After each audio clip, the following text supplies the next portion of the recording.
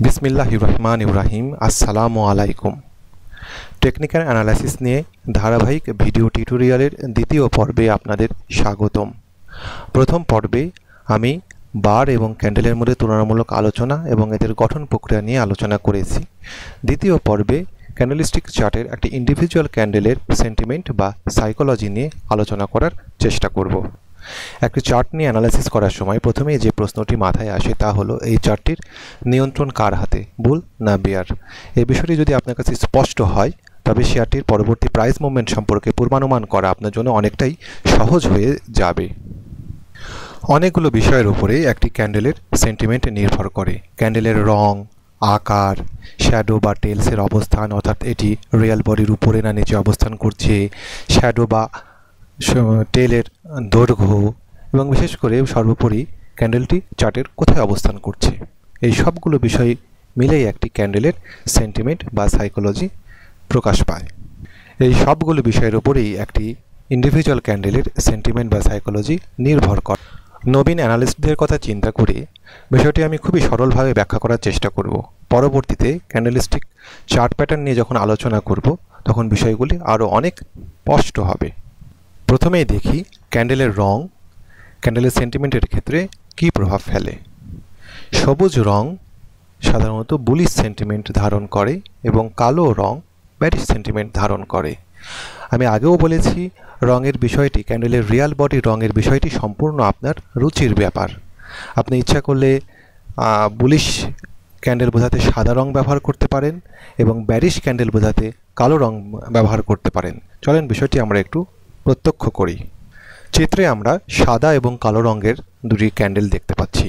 ক্যান্ডেলটির ওপেনে এই জায়গাতে বুলিশ ক্যান্ডেলের ক্ষেত্রে রিয়াল বডির একদম নিচে ওপেন হয় এবং ক্লোজ রিয়াল বডির একদম মাথার উপরে।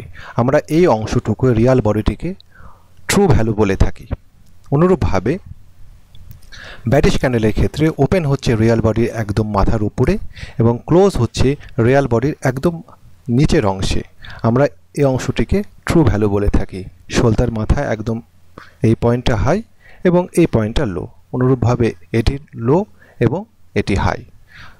কালার দিয়ে যদি আমরা সেন্টিমেন্ট বুঝতে চাই তাহলে সাদা বা সবুজ রং বুলিশ সেন্টিমেন্ট ধারণ করে, কালো বা লাল রং ব্যারিশ সেন্টিমেন্ট ধারণ করে। সুতরাং সবুজ বা সাদা হলো বুলিশ এবং বুলিশ ইজ ইন কন্ট্রোল। বুলিশের নিয়ন্ত্রণে এই দিনকে বা এই নির্দিষ্ট সময়ের ক্যান্ডেলটি সেন্টিমেন্ট প্রকাশ পায়। এবার দেখি ক্যান্ডেলের আকার সেন্টিমেন্টের ক্ষেত্রে কী প্রভাব ফেলে। এটি একটি বড় রিয়েল বডির ক্যান্ডেল এবং একটি ছোট রিয়েল বডির ক্যান্ডেল। শ্যাডো উভয় ক্ষেত্রেই প্রায় সমান। দেখা যাক বড় বডির ক্যান্ডেল দিয়ে কি বুলিশ সেন্টিমেন্ট প্রকাশ পাচ্ছে। শেয়ারটি ওপেন হলো এই জায়গাতে রিয়েল বডির নিচে, প্রচণ্ড বাই প্রেশার আসার ফলে প্রায় সার্কিটের কাছাকাছি ক্লোজ হলো, ধরে নেই। অনুরূপভাবে এই ক্যান্ডেলের ক্ষেত্রে ওপেন হলো রিয়েল বডির নিচে, ক্লোজ হলো ধরে নিই 5% বৃদ্ধি দিয়ে।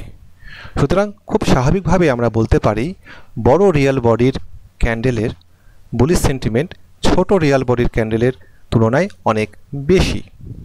যদিও বিষয়টি এতটা সরল নয়, পরবর্তী পর্যায়ে আমরা এই বিষয়গুলো নিয়ে আরও আলোচনা করব। এবার দেখি লাল ক্যান্ডেলের ক্ষেত্রে বা কালো ক্যান্ডেলের ক্ষেত্রে সেন্টিমেন্টটা কেমন হয়। রেড বা হোয়াইট ব্যারিশ সেন্টিমেন্ট ধারণ করে, ব্যারিশ ইজ ইন কন্ট্রোল।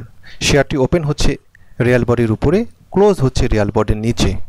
ধরে নিই ওপেন হলো শেয়ারটি 5 টাকায়, ক্লোজ হলো একদম সার্কিটের শেষ বিন্দুতে, ধরে নিই সেটা 4 টাকা 10 পয়সা। অনুরূপভাবে ছোট বডির ক্যান্ডেলের ক্ষেত্রে ওপেন হলো রিয়াল বডির উপরে, ক্লোজ হলো রিয়াল বডির নিচে। ধরে নিই এই দিনকে প্রাইজের মুভমেন্ট হয়েছিল 4% বা 4.5%। খুব স্বাভাবিকভাবে দেখা যাচ্ছে বড় বডির ক্যান্ডেলের ক্ষেত্রে ব্যারিশ সেন্টিমেন্ট অনেক বেশি ছোট বডির তুলনায়। আমরা বড় বডির ক্যান্ডেলকে টেকনিক্যালি ভাষায় ইম্পালসিভ ক্যান্ডেল বলে থাকি এবং ছোট বডির ক্যান্ডেলকে কারেক্টিভ ক্যান্ডেল বলে থাকি। আমরা সাধারণভাবে টেকনিক্যালি বড় বডির ক্যান্ডেলকে ইম্পালসিভ ক্যান্ডেল বলে থাকি এবং ছোট বডির ক্যান্ডেলকে কারেক্টিভ ক্যান্ডেল বলে থাকি। শুধু ক্যান্ডেলের দৈর্ঘ্য এবং রং দিয়েই ক্যান্ডেলের বুলিশ বা ব্যারিশ সেন্টিমেন্ট প্রকাশ পায় তা না, ক্যান্ডেলের টেইলস বা শ্যাডো বুলিশ বা ব্যারিশ সেন্টিমেন্টের ক্ষেত্রে একটি গুরুত্বপূর্ণ ভূমিকা পালন করে থাকে। চিত্রে আমরা 4টি ইন্ডিভিজুয়াল ক্যান্ডেল দেখতে পাচ্ছি। 4টি ক্যান্ডেলেরই আলাদা আলাদা নাম রয়েছে। এই বিষয়গুলো নিয়ে আমরা পরে আলোচনা করব। এখন আমরা শুধুমাত্র ক্যান্ডেলগুলির সেন্টিমেন্ট বা সাইকোলজি বোঝার চেষ্টা করি। প্রথম ক্যান্ডেলটির একটি ছোট বডির ন্যারো রেঞ্জের ক্যান্ডেল, এর একটা লম্বা শ্যাডো রয়েছে।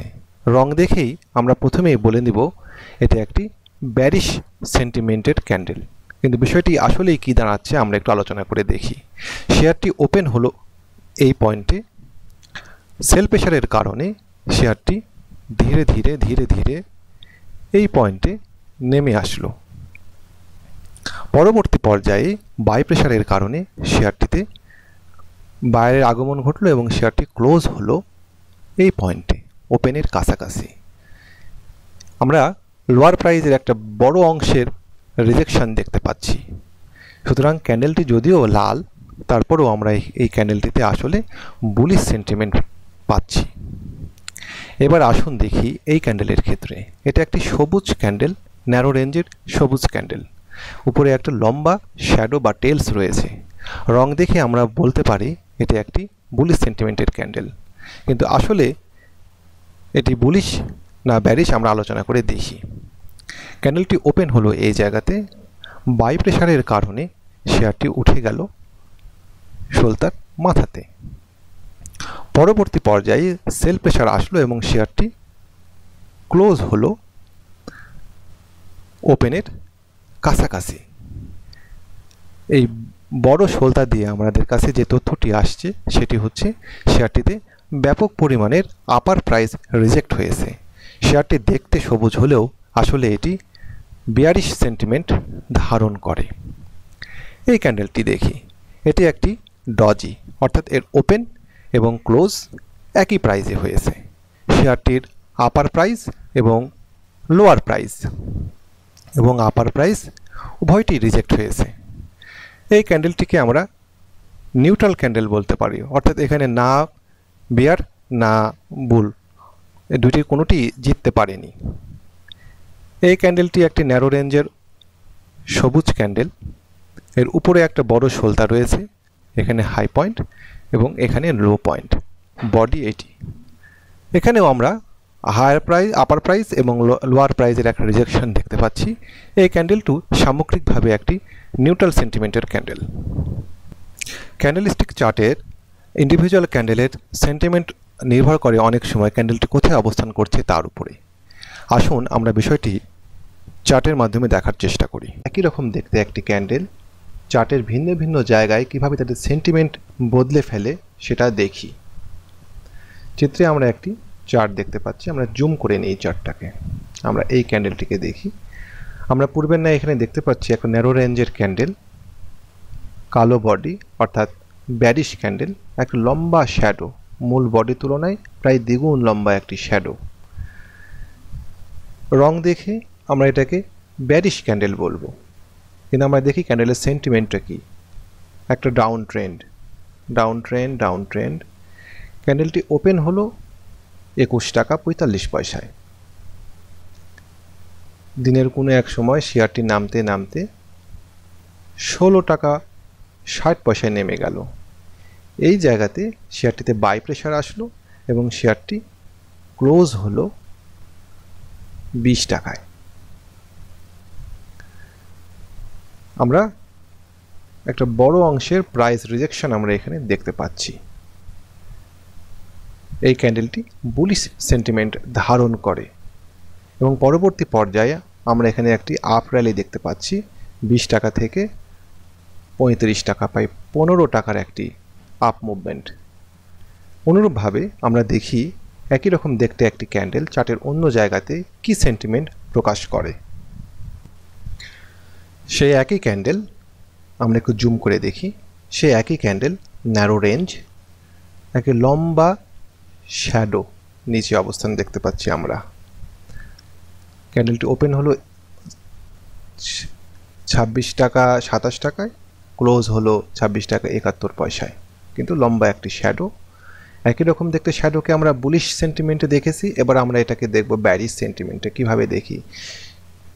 শেয়ারটির একটি হালকা আপ ট্রেন্ড, শেয়ারটির প্রাইস নেমে গিয়েছিল ঠিক এই পজিশনে, পরবর্তী পর্যায়ে শেয়ারটিতে বাই প্রেশারের কারণে উঠে যায় এই পজিশনে, কিন্তু শেয়ারটির সার্বিক অবস্থানে শেয়ারটি ব্যারিশ সেন্টিমেন্ট ধারণ করছে। এই বিষয়গুলো নিয়ে পরবর্তীতে আমরা আরও বিস্তারিত আলোচনা করব, তখন এই বিষয়গুলো আরও অনেক বেশি স্পষ্ট হবে আপনাদের কাছে।